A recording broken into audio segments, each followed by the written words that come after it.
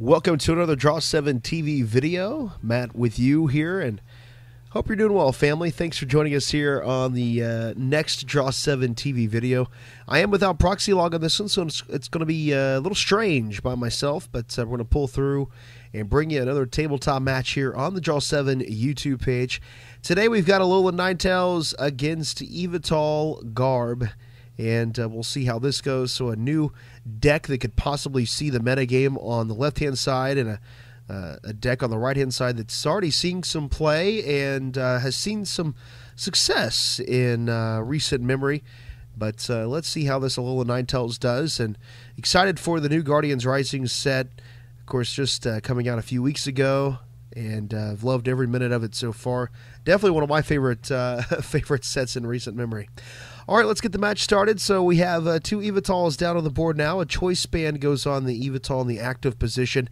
Now remember, a choice band does 30 damage to your opponent's GX or EX Pokemon, so it's a damage buff there.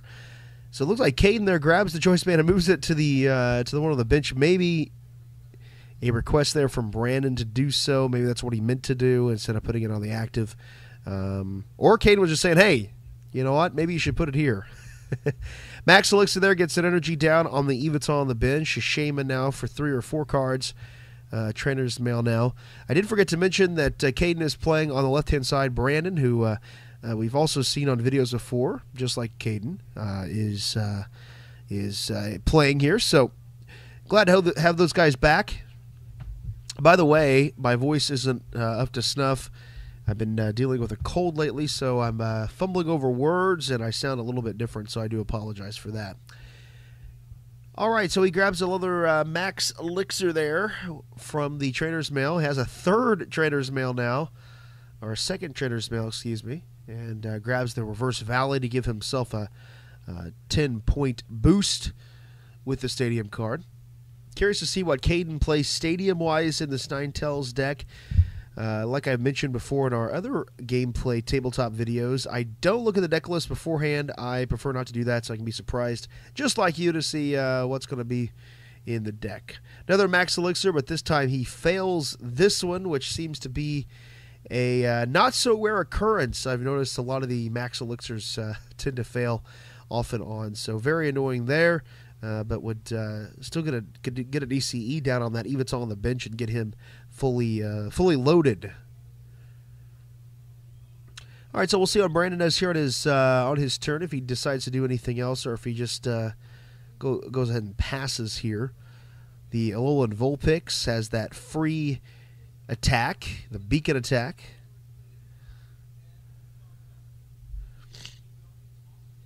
So Brandon tried to decide here what he's going to play. Decides to go with the escape rope here, so brings the Yveltal active. Will play a Sycamore now, getting rid of what appeared to be an Umbreon there, possibly. You know, I could be completely wrong on this deck. This could be the Umbreon Yveltal deck, and no Garb to be found. I'm not exactly sure. I don't know the deck list. So I guess you'll find out alongside with me. Here's another Trainer's Mail now. Let's see what he gets. I think I see a Team Flare Grunt, maybe? Yes, and he'll grab that. So some disruption in this deck as well. That would lead me to think that it's going to be the Yveltal Umbreon deck. And he could have told me that beforehand. I just don't remember. So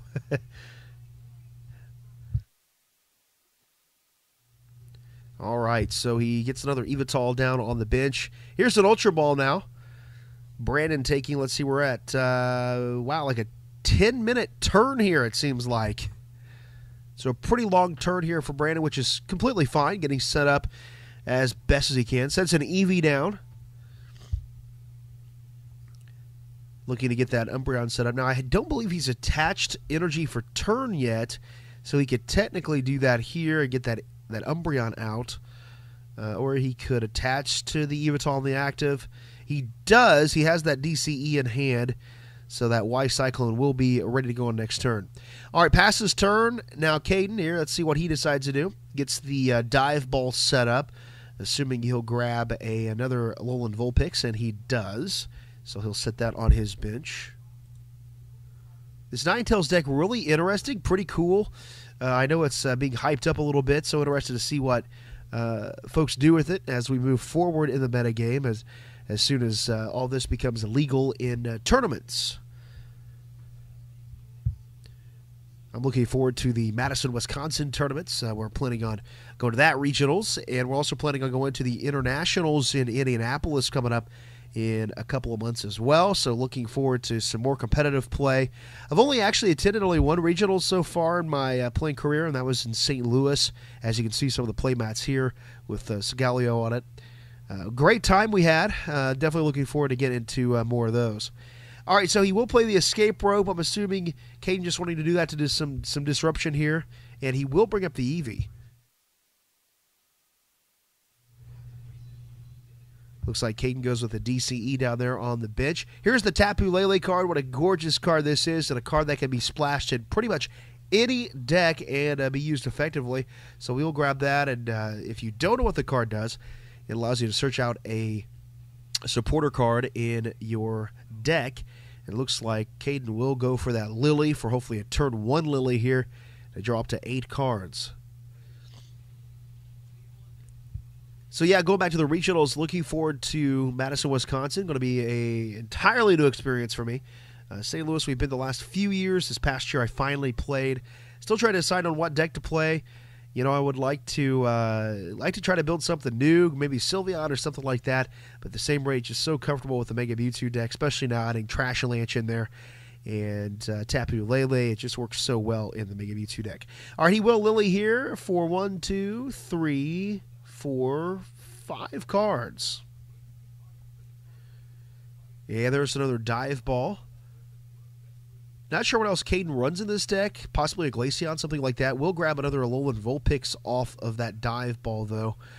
Go ahead and search in his deck real quick to see what he's prized, what he hasn't. You know, I've been thinking about Town Map as well. I've been really curious about Town Map and trying to decide if that's a good card to run or not. I know a lot of people either love it or people hate it. There's really no, there's really no one way to go there. All right, so pass his turn now as Caden uses the Beacon move off of Alolan Vulpix, allowing him to grab Pokemon out of his deck.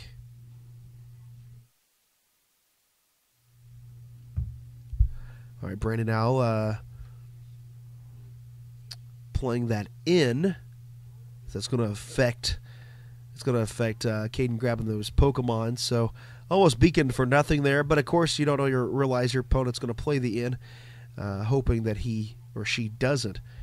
So they'll both grab 6 cards here and get a refreshed hand. We can't see that Caden's got a Field Blower over there. Another Trainer's Mail from Brandon now. Did get that Max Elixir, it looks like. Possibly a VS Seeker as well. Yeah, I'm not surprised him going with that Max Elixir. They're wanting to get another Yveltal going. So right now, look at the board state. We got 3 Yveltals down on Brandon's side. We got that Tapu Lele hiding out over there in the corner. We got the Shaman down. 2 Alolan Vulpix on the bench for Caden, 1 of the active, and that Tapu Lele on the bench as well. And again, Tapu Lele, one of those cards you can pretty much sprinkle in any deck with that attack for the double colorless is pretty darn strong. But really, the exciting part of the card is the abilities. So that can be useful as well. Choice Band goes down on an Eevee, and I was going to say, I bet the energy's coming next, which will be able to Eevee that energy evolution there, getting into Umbreon. Of course, if I was Brandon looking through his deck and realizing Umbreon is prized, that would be absolutely terrible. And I'm assuming Umbreon isn't prized here, but Brandon is taking his time. All right, so it looks like Umbreon is prized. Wow, that's really bad news for Brandon here. Yeah, he sets his deck down pretty forcefully there. I don't think he's too happy about that. Will Max Elixir here does get that. Decides to attach it to the Yveltal next to the one on the bench that's already powered up. Thought about attaching it to that Tapu Lele, which wouldn't necessarily be a bad play as well. But you may not want to waste an energy, a dark energy wise, on the Tapu Lele since it only takes that double colorless. Man, that really stinks. The Umbreon is prized. So that Eevee there with the choice band. And he's just going to use the attack and pull a card off his deck. That's pretty funny. But now that energy and the choice band are wasted on that Eevee, unless, of course, he gets it off a knockout. So Caden uses the Field Blower, which is a fantastic card. We definitely needed some removal there. Removes the choice band. I believe he wanted that Stadium removed as well. I'm sure he'll pick up on that here in a second. Oh, no, there's an Umbreon in the discard. So what I'm thinking is he placed 2 Umbreons. He discarded one earlier, and then he's now prized one as well. So that's my guess, at least.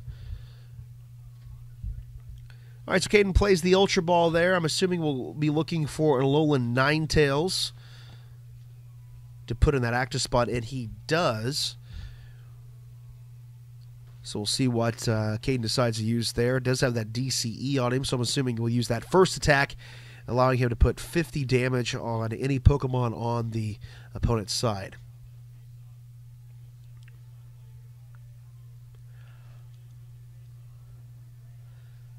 All right, so let's see what Caden does have an Aqua Patch in hand and the amazing Rescue Stretcher, allowing you to pull a card from your discard pile onto your bench.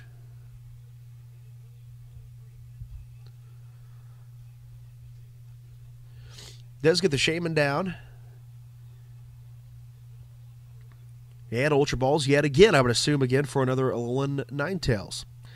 Again, we thank you guys for watching the Draw 7 videos. Proxy logged on around for this one, so it's a little weird broadcasting it myself, but either way, glad to be here and have you alongside with us. We're trying to put out more content more frequently. We've been having some time issues to do that. Been pretty busy with school and all that stuff, but now summer is here, so things are slowing down. So excited to get more content out here on the YouTube page for you guys. Let us know in the comments below if you like the content so far. We're not trying to reinvent the wheel or anything. We're basically just trying to do a lot of the tabletop stuff. I know that's something that I prefer to watch on YouTube when I'm looking for Pokemon videos. So that's mainly the content I want to bring. We'll also be doing some more streaming as well. All right, so a Lysander there from Caden will bring up that Yveltal that has no energy or anything on it, so that will buy him some time.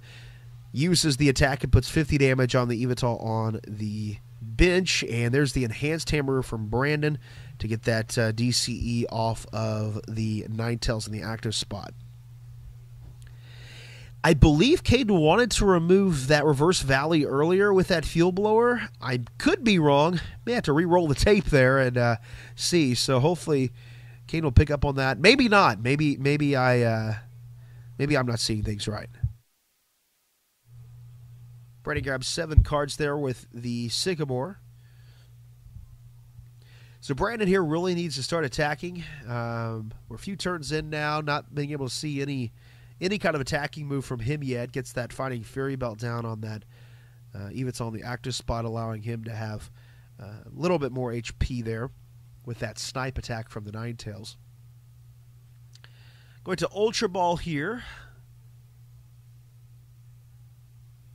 So I'm guessing since his bench is full, he was just doing that to see what's in the deck, what options he has moving forward. It really stinks that he wasn't able to get that Umbreon set up. He may play a Rescue Stretcher, though, so if that's the case, he'll be able to bring that Umbreon out of the discard and attach it to that Eevee down there. Not sure if he plays the card or not. So Brandon here looking to possibly hard retreat. He does. Brings up the Yveltal there. That's fully powered up.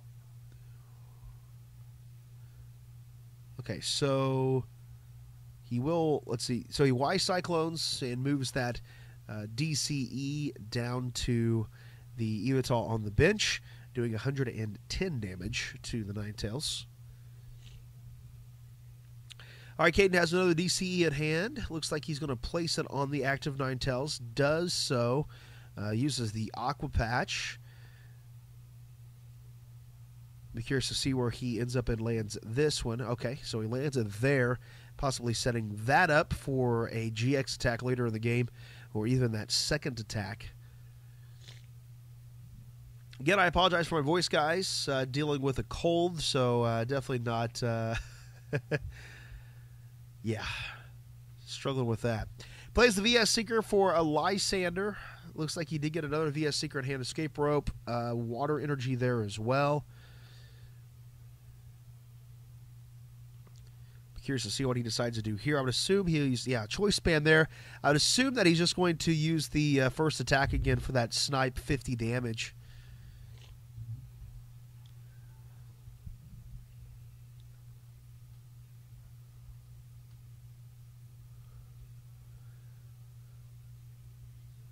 But where do you put the 50? That's the question. I guess you could put it on the active. You could also put it on somebody on the bench.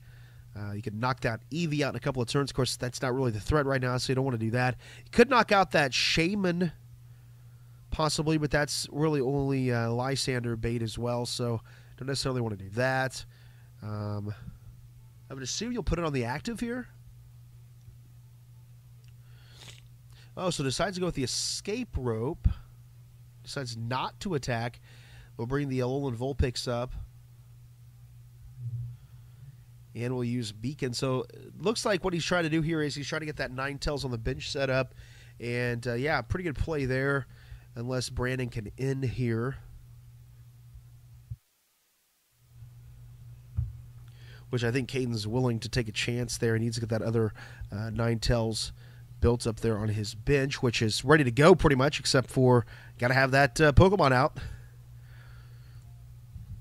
So DCE goes down on the Yveltal, and we'll take the knockout there with Y Cyclone, and here comes the Ninetales. It's Brandon now to 5 prize cards, 6 prize cards over there on Caden's side. The Ninetales on the bench goes down now. That one powered up.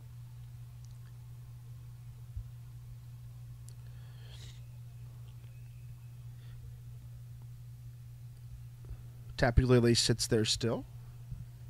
Surprised either guy has decided to...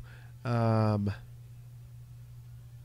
let's see what happens there. Looks like he Lysandered at the Shaman, possibly, and then used the GX attack, which moves the damage counters from the Pokemon to that Pokemon. So takes the knockout there, gets 2 prizes for that. Puts a Fighting Fairy Belt down there on the Yveltal. We've got more matches coming up for you guys. You can see my awful match against my buddy Mark, who was playing the Alakazam deck. I was playing my Incineroar deck, which just isn't working right now. Can't get the consistency, but we'll be putting that match up here so you can see me just get obliterated.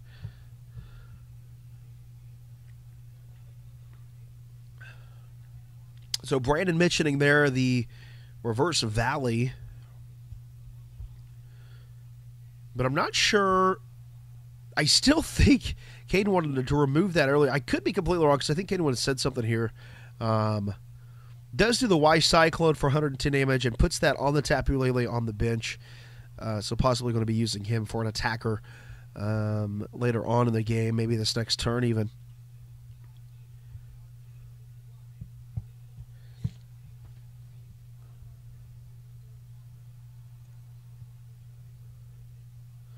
Trainer's Mail down. Let's see what Caden goes for. Looks like 2 water energies, choice band, and a 3rd water energy. So I think the obvious choice there is obviously the choice band. I mean, he could have chose to whiff on it, but yeah, the choice band doesn't hurt to get down on there. I've not seen Brandon play a field blower yet. I'm not sure if he has a field blower in the deck. I'm assuming so.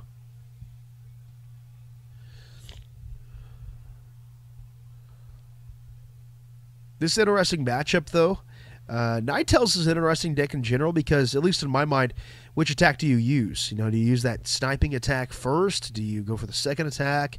The GX attack, you want to time that out right to hopefully get a knockout with it, or at least use it as effectively as possible. There's only a lot of choices there. They got the Tapu Lele, who's got that great attack as well. So it's interesting. Definitely is interesting. So we'll see what he chooses to do. Said that's DCE down, but it looks like he's going to decide to, go ahead and attach it to the Tapu Lele, which is a good play. So right now that's doing 40 damage plus whatever's on the opponent's active Pokemon, so he'd be doing 60 damage at that right now. With the 170 HP, plenty of HP there. So it looks like he does a snipe attack, 50 on the Yveltal in the active spot.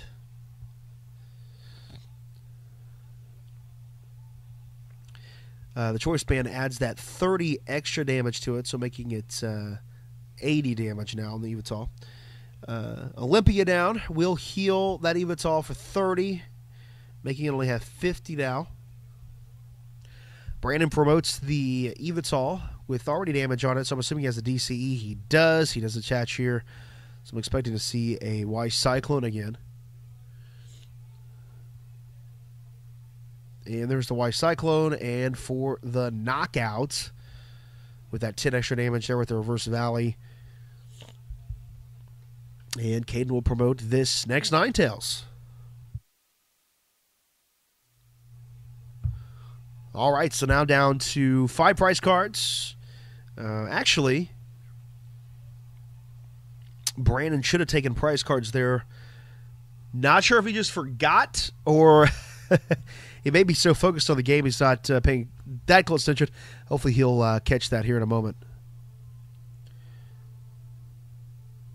All right, we'll take the knockout here on the Yveltal, and there we go. Okay, Brandon's like, hey, wait a minute, how am I supposed to draw cards? So grabs his cards. Caden will grab cards as well. So now down to 2 prizes on Caden's side, 3 prizes for Brandon. The question here is, who does he promote? I would assume the Tapu Lele, probably the safe choice at this point. Could bring up that Yveltal. Not sure how many DCEs he's ran through now. Yeah, I believe that could be all the DCEs because there's 2 on Tapu Lele. Yeah, so that's what he'll do. And he'll draw. So right now the Tapu Lele doing 20, 40, 50, 60, 70, 80, 90, 100, 20, 40, 140 it looks like. If only he had a Choice Band on there. Caden is preemptively putting the damage on there, assuming that's what he's going to do. Does get that VS Seeker. Will play the in, and yeah, that'll put Caden down to 2 cards in hand. 3 cards for Brandon. Could be a good play there. Doesn't want Caden to get out any cards, especially a Water Energy or for that Ninetales. You don't realize when you have a cold and you're announcing a match just how taxing it is. I'm already starting to lose my voice, so I do apologize, guys. But again, thanks for watching and toughing it out with me. All right, 3 cards there for Brandon. Let's see what he gets. If only we had hand cams, which that's something I'm working on. It looks like he may have had a Max Elixir. Yeah, he did. Okay, so there it is. Gets the energy off the top. We'll go ahead and set it on the Yveltal. And by rule, you're supposed to go ahead and shuffle the deck there. Will attack with the Tapu Lele for 140. Gets that second Water Energy down on the Vulpix. Gets that Choice Band down on the Tapu Lele. High five for the Perfect Sycamore, 7 cards. Not sure if Caden has any more Aqua Patches to play. Trainer's Mail here. Center Lady, Sycamore, another Trainer's Mail. We'll go ahead and grab the Center Lady. Still one of my favorite cards in the game. I think it's definitely underutilized right now. Still love that card. I think it's very, very good. I think just healing in general is very good. So something to keep your eye on moving forward in the game. All right, so he's going to hard retrieve this Ninetales, get rid of that DCE, bring up his own Tapu Lele. And so that one hitting for 20, 40, 60, 80, 120, 140, 56, 70, 170. So that's knockout right there. That's could be game. I think Brandon just realized that. I could be right, or I could be wrong, I should. 20, 40, 50, 60, 70, 80, 120, 40, 50, 60, 70. Yeah, that's going to be game there. 2 Aqua Patches on Ninetales, 170, and there we go. All right, Rough Seas, another Ninetales in the discard. There's his Umbreon. That's killer. Enhanced Hammer and an Energy in Brandon's discard. So a great game, pretty much back and forth there, but Alolan Ninetales takes the win. It appears to me like Alolan Ninetales is a much slower deck. Yveltal moves quite slow as well at times.